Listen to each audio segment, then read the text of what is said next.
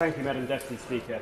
The Chancellor has clearly put the interests of large energy firms ahead of those of families and small businesses. Isn't that why he's unwilling to publish the OBR's report?